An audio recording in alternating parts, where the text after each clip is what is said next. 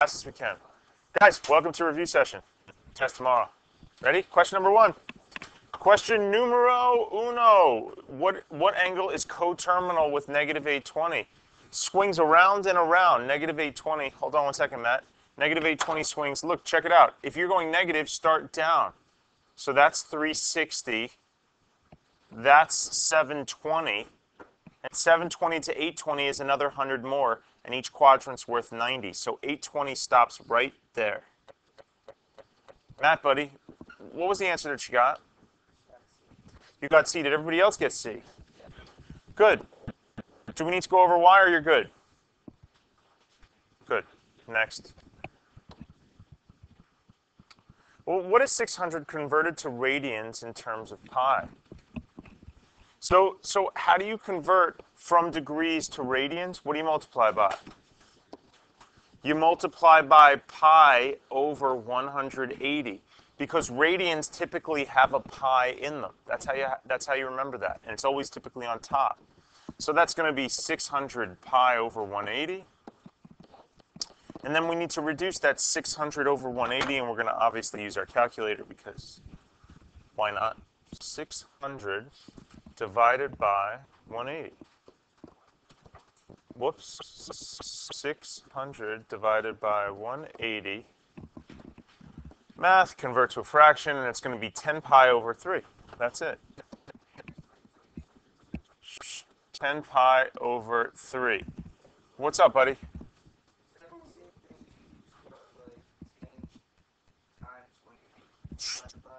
Absolutely. An alternative method that you could take is, how much is pi worth in degrees?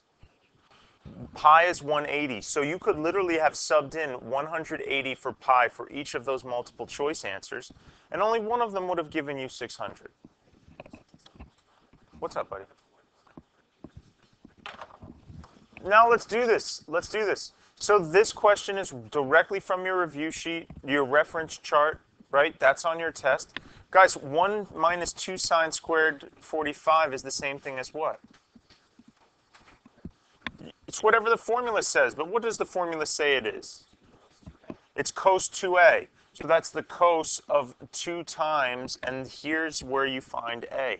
45, so this is the same thing as the cos of 90. Obvi, right?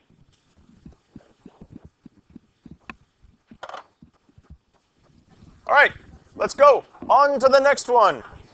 Look how fast we're flying through this. Question number 4.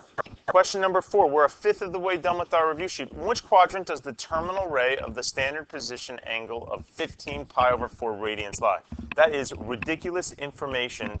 That's a lot of words for no reason, right? Let's highlight which quadrant. In which quadrant does this lie? 15 pi over 4. Convert that into degrees. That's 15 times 180 divided by 4. And who did this one? Dorman, how much is 15 times 180 divided by 4? So 675 degrees. Now, which quadrant does 675 lie? 675. So it's 360.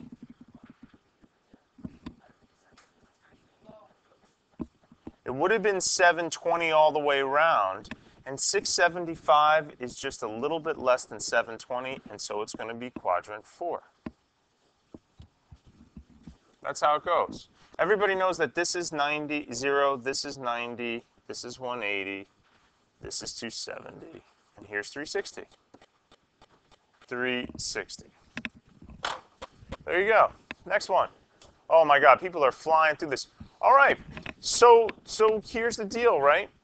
This problem confuses people. This is a random, rare radian question. In this particular instance, if you are given negative 1.5 radians, right, and there's no pi to plug into, you have to go the long way. The long way involves you multiplying by 180 divided by pi. And you're actually going to sub, whatever number it is for pi in there, not just keep it. So just multiply. So here we go. So negative 1.5 times 180 divided by pi.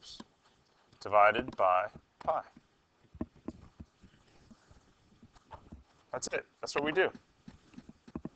That's how we do it. Yeah. What's next? Up. Oh my God. Seriously? Seriously?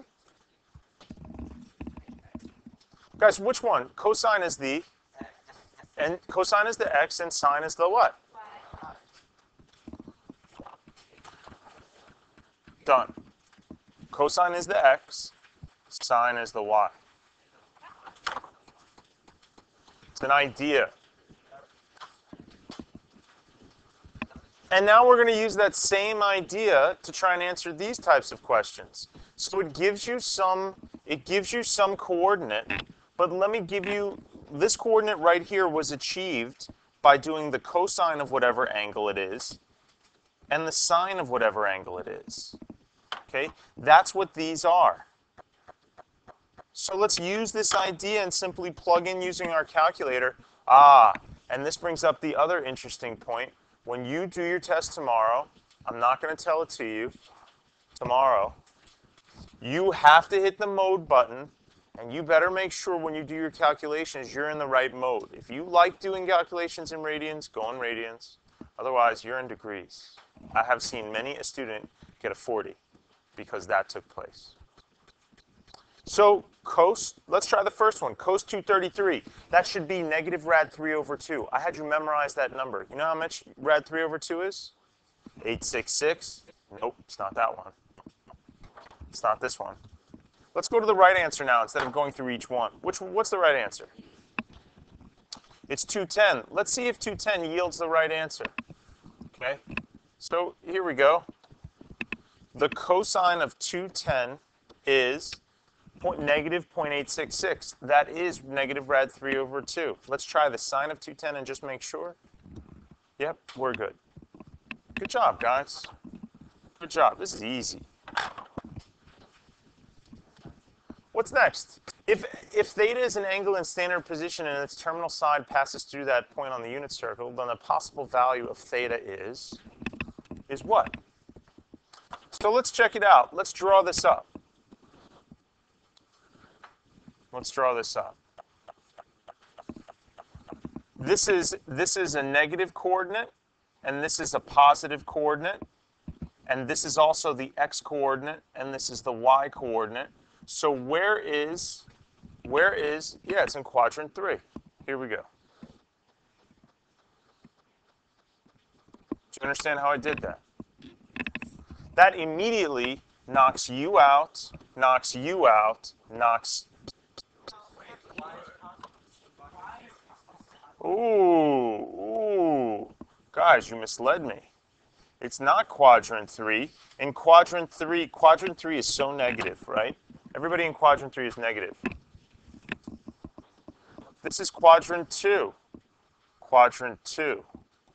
That's where x's are negative and y's are positive. Okay, so there's theta right there. That immediately takes you out, and it takes you out of the question. You know what I mean? And then the calculator can do the rest. Let's try cos 120. Negative 0.5. Now let's do sine 120. 0.866. It's got to be B.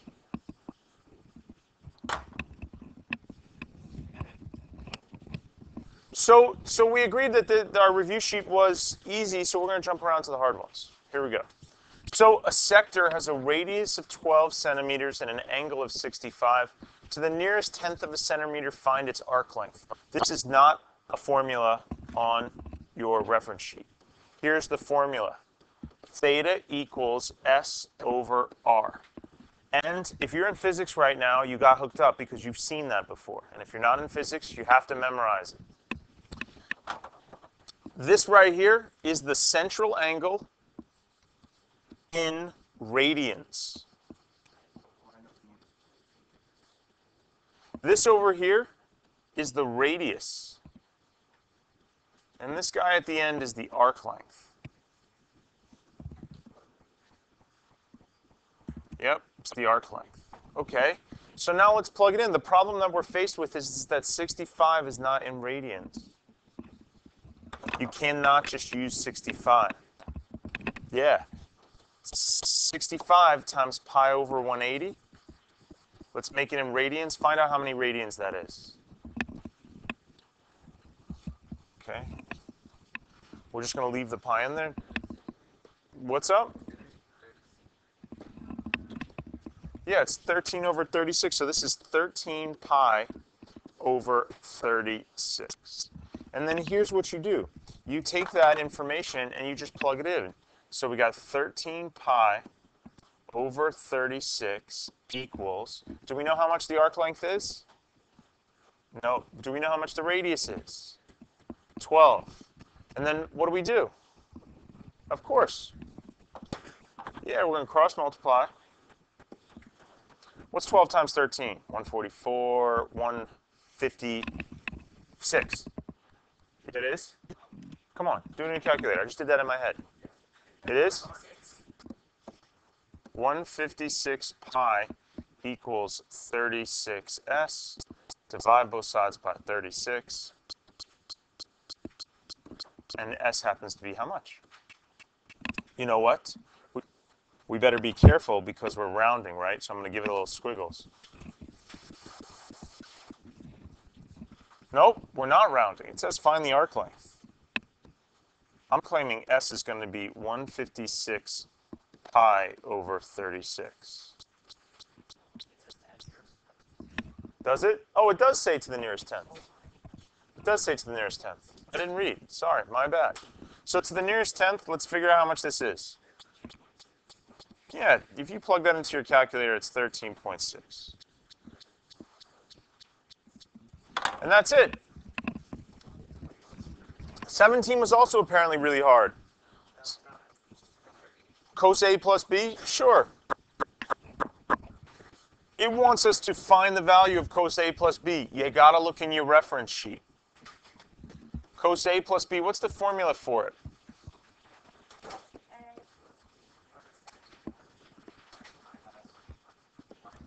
Minus? Sin A, sin B. What quadrant are we in? Ooh, man, I really did. This one was a mean one, right? Because look, the sine of A is in quadrant, which one? 2. And the cos of B is in quadrant 3. So I'm going to do them in different colors. Let's also, just so people understand, let's also, just so people understand what I'm doing. Do we know how much sine A is? But do you know sine B? Okay. Do you know cos A? But you know cos B. So we're going to go and try and find the question marks right now. All right, so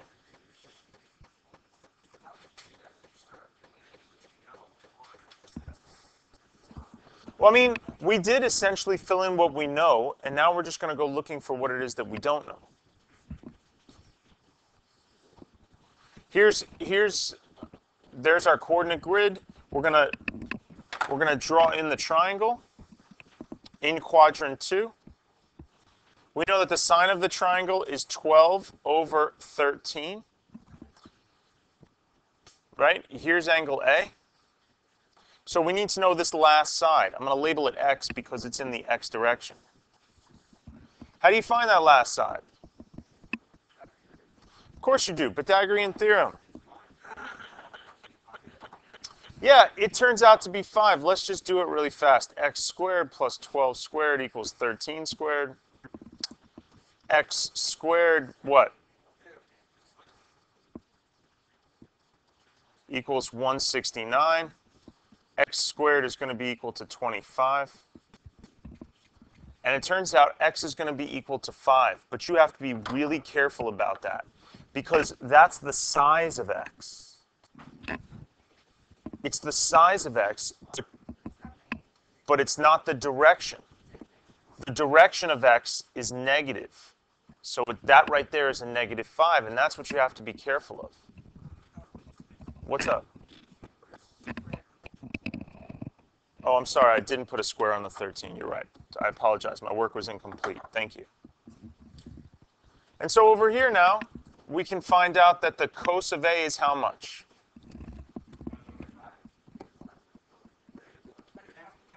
Yeah. So we've got one of our missing stuff, Matt. Do you understand what I did? We're going to do the exact same thing to the other one. It's just located in another quadrant. Let's do it in, what was I going to do it in? Blue. Angle B. Well, that's slightly annoying. Angle B is in quadrant 3. So you draw it in just like a bow tie, like you were going to the prom. Right? Here's angle B. What else? -4/5. That's -4, because that's the adjacent side. Here's 5. And now, we could do Pythagorean theorem again, but let's be honest. This is a very famous triangle. This last side is, it's a 3, 4, 5 triangle, but, so this last side is worth 3, but it's negative because it's going downwards.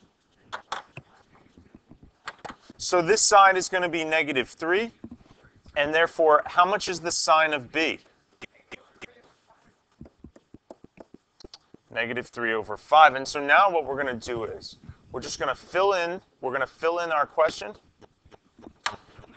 what it is that we know. We know that the cos of A plus B happens to be equal to, the cosine of A was -5, whoops, -5/13. The cos of B, -4/5. Sine of A was how much? 12/13. Oh, that's annoying.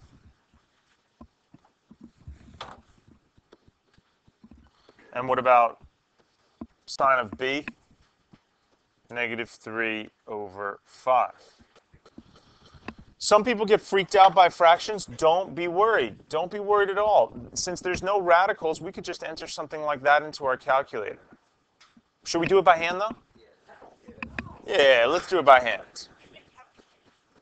-5 times -4 is 20. 13 times 5 is 65. 12 times -3 is what?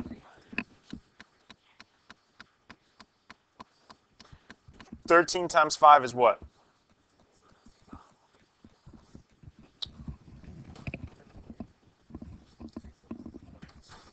So this is like 20 plus 36,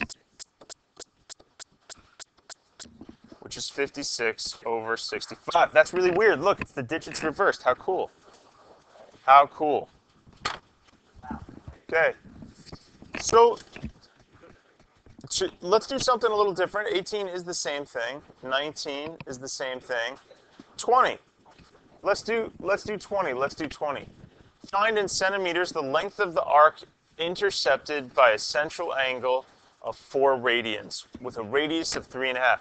It's one of those formulas you got to remember. The only formula you have to remember, which is what?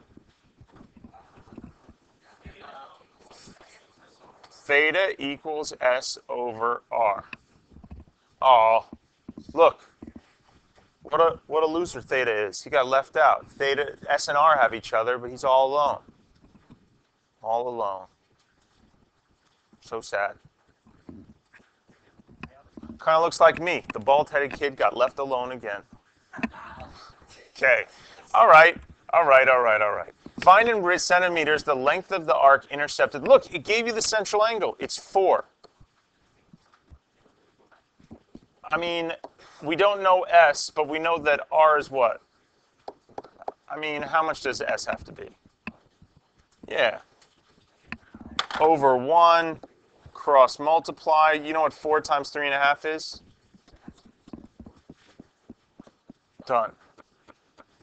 That's it. That is it. Let's go. We have a request to do 14 now. Sorry, 10. Okay. So, Miton, do you remember when I drew this up on the board? ASTC. So, so here we go. Here we go. So, Eton, you remember this? ASTC? Okay. So you also know you could use this chart, right? They're all positive in quadrant 1. Sine is positive in quadrant 2. So it can't be this one, and it can't be this one, right? Sine has got to be negative, which means it's one of these two quadrants. And what does it mean for the cosine to be less than 0? It's negative. So where is both the sine negative and the cosine negative? That's it. That's it. That's all there is. Let's go to question 14. Cosecant of 37. No two cos go together. So the cosecant of 37 degrees is the same thing as 1 over the sine of 37.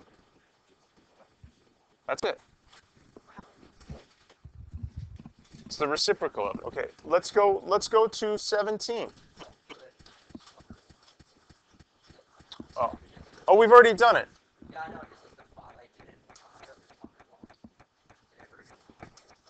No? Okay, let's do 15. 15. For the given angle, sketch the angle in standard position. So you're given negative 5 pi over 6. Just convert that to radians. Just convert that to degrees, I'm sorry, where this is 0, this is, 90, this is 180, this is 270, and this is 360. How much is 5 pi over 6? So that's negative 5 times 180 divided by 6. How much is it? Negative 150? Negative 150, if you're going in the negative direction, goes like this. Negative, start downwards. Drops me off right there. That's negative 150. The reference angle is referring to the angle inside the triangle that could be drawn. How much more to get to 180? 30. The reference angle is also referring to one of the angles from that chart I had you memorize. So that would be A, and the reference angle is B, right there. That's the reference angle. So we're on question number 9. I understand we've been jumping around. People are going to get mad at me for that, but I made your video, so there. So sine and cosine. What coordinate is the sine coordinate? Sine. It works just like the alphabet. The sine is the y coordinate, and the cosine is the x coordinate. So the sine is negative, and the cos is positive.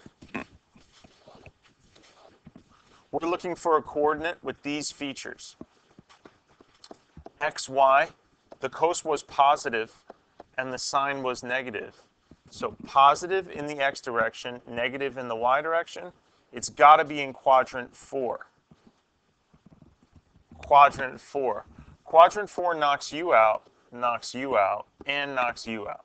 It can only be A. Good? We're going to 11. 11. Piece of cake. The sine of pi over 6 plus the tan of pi over 4. Pi over 6, what's that in degrees? 30 degrees. What's tan pi over 4? That's 45 degrees, right? So you just break out your calculator, and we're going to punch them in individually. Or you could punch it in as a whole, I guess, but we've learned this. We're too good to do that. So sine 30 is a half. How much is tangent of 30? Tangent of 45, of course. Tan of 45 is 1. So you know what a half plus 1 is? 1.5, aka 3 divided by 2. It's 1.5. Okay, so let's do 13. 13. The secant of 19. The secant, no two cos go together. Remember that. So the secant is the reciprocal of cosine. So it's just 1 over the cosine of 19. That's it. That one right there. All right. Let's do 18. Let's do 18. So here we go. A and B are both positive acute angles. Find the value of cos A plus B. What is cos A plus B? Okay. So cos A plus B is the same thing as cos A, cos B, minus sine A, sine B. Nice. And take a look. We know how much sine A is. Check. We know how much cos B is. Check. But the other two are missing.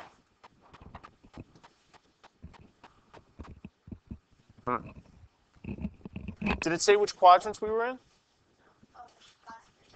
They're positive. Yeah, they're both positive.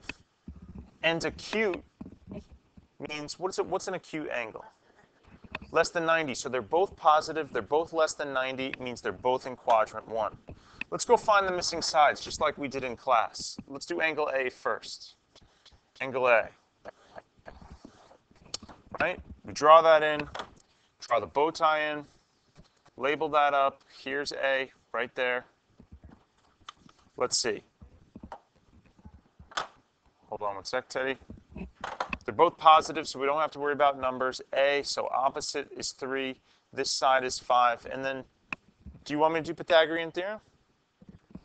It's just 4. You know that. It's a very famous triangle, right?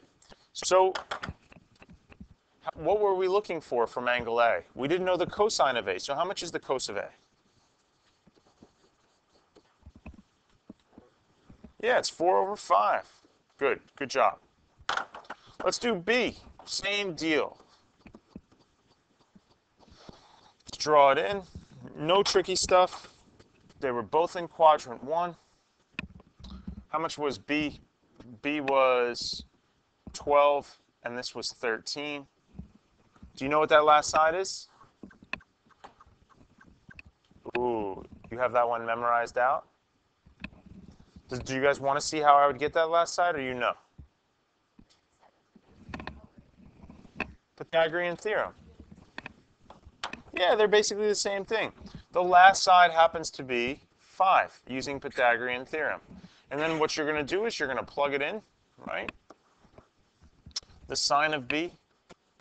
The sine of B is simply 5 over 13. And then we're just going to fill out our formula and be done with it.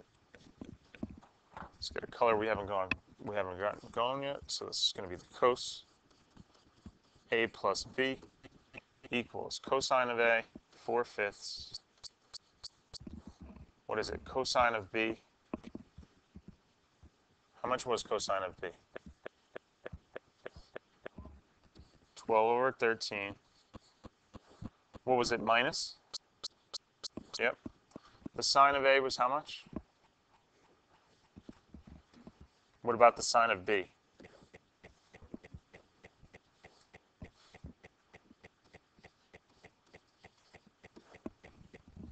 Five over 13. So here we go. Top times top, 4 times 12 is what? I think it's 48 over 65 minus, how much, what happens when you subtract them? 48 minus 15 has got to be like, yeah, 33 over 65. That's it. So let's do it. Let's do it, let's do it, let's do it. It's going to be the same exact thing, all right? But it's with a different, difference formula. What is the sine of A minus B?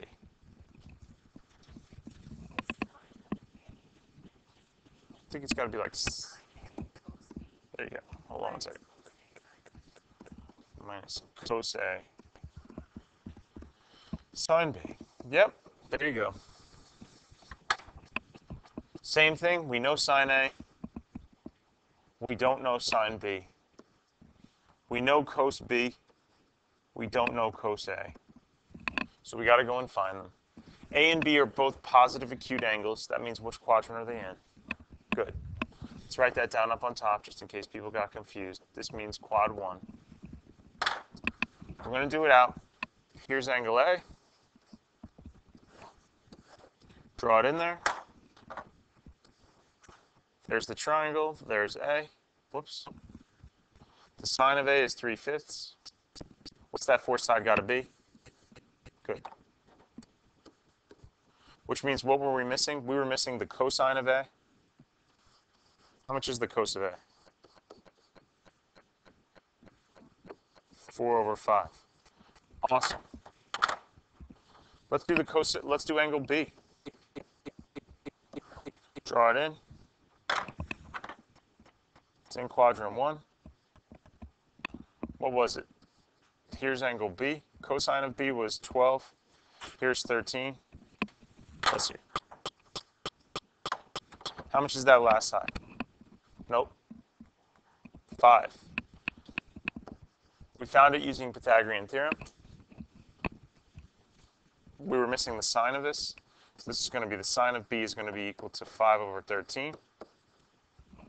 Yep. And then all we're going to do is plug into our formula.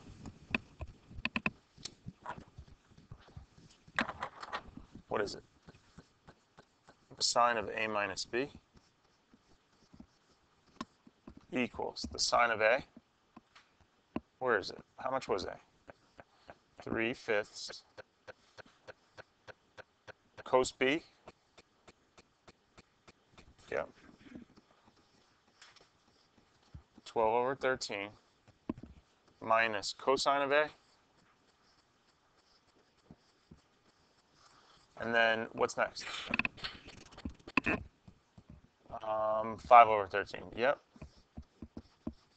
Whoa there. Whoa there. 5/13. And so this is going to be 36/65 minus 20 over, whoops, that's a horrible looking 20. Minus 20/65. Yep. Very nice. Yeah. 16/65.